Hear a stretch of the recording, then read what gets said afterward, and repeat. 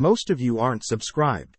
Make sure to conquer the subscribe button, as it helps out the channel. Without further ado, following the master of the manor, we see him teasing his two captured elven slaves, beginning to perform devious acts on them. Making his way towards the mansion, Ark carries Ariane like a princess, asking for directions, only to be pointed towards the highest place of the manor. Having quietly made it onto the top of the manor, the two are unfortunately spotted, asked to come quietly. Having other ideas, Ark slashes a nearby bell, using it as cover, as the two head deeper into the mansion. Comedically standing as a statue, Ark is able to hide from the guards roaming the manor, swiftly heading to the master chambers to rescue the two elves. Following the master Triton, he's distracted from his devious foreplay with the elven girls, when his butler runs to alert him of intruders. Before Triton can learn about the intruders, his door is smashed, as Ariane and Ark make their entrance. Refusing to allow intruders into his domain, Triton attempts to kick them out, but Ariane plants her leg into the man's crotch, putting him out for good. Knowing what might come if he tries to fight, Triton's son attempts to flee, but Ark cuts him off, scaring him to sleep. Having used too much strength, Ark realizes that one of the walls was fake, concealing something behind it. Checking up on Ariane, we see her continue to punish the disgusting Triton, reasoning that since he had broken a treaty and captured some elves, he deserves all the punishment he can get. Giving the two elves a chance to rough up Triton, Ponta and Ark can't help but stand and watch. Suddenly Triton's knights arrive, rushing in to rescue their master. Leaving the men to Ariane, Ariane infuses her blade with flames, easily gliding past the men, as they each fall. Turning to the girls, Ariane orders them to get to safety and find Donka. Back with Ark, we see him greedily stuff bars of gold into his bag, as Ponta watches on.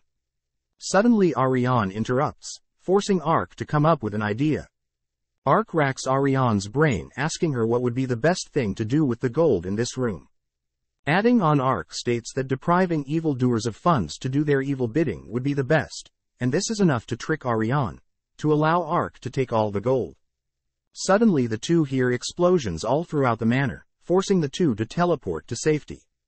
Thinking back, Ark deduces that the explosions must be the work of the ninja, but can't be sure, as he confirms that he's completed his mission asked off by Ariane. Receiving his payment for helping her, Ariane wonders what Ark will do now, asking if Ark would like to visit her village, and continue to help her free other captured slaves. Internally, Ark can't be any happier, but calms himself as he knows he's still an outsider. Learning that he must meet with the leader of the elves, Ark seems hesitant, making Ariane believe that Ark does not trust her. But Ark reveals that he is unable to remove his armor, afraid of what others may do if they were to see his true form. Standing firm, Ariane promises to always trust Ark, which makes Ark finally show his face to Ariane. Shocked at first, Ariane wonders the reason for such a look, which Ark fabricates a backstory, explaining that he was brought to this world having no memory, and cursed with this skeleton body. Reasoning that undead aren't able to use light magic like Ark, and that Ponta wouldn't be attracted to evil beings, Ariane believes that Ark is a trustworthy person, no matter his looks.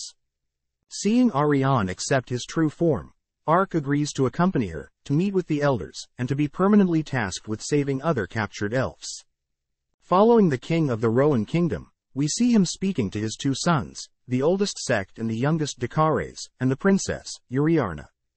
Wondering about the sudden increase in tension between humans and elves, the eldest son speaks up, accusing Triton of capturing elves, but the second son defends Triton, forcing the king to step in before things get heated.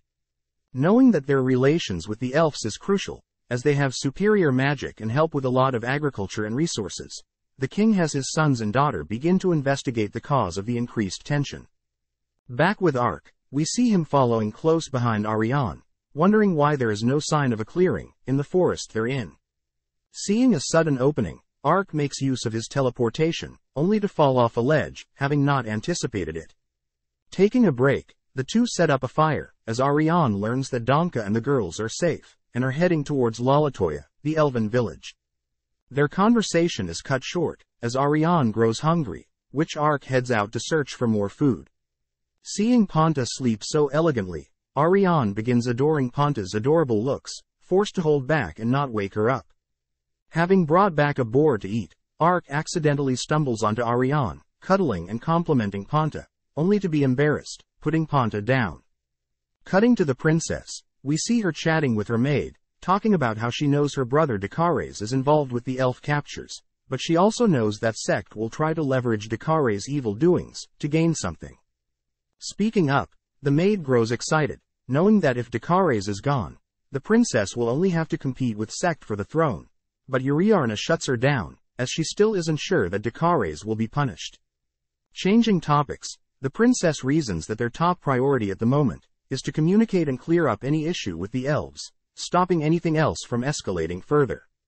The conversation ends, as Uriarna mentions her oldest sister, marrying into a mysterious family. Back with Ark, he's finally arrived, shocked at the massive infrastructure of the village. Thanks for watching. Subscribe, like and comment.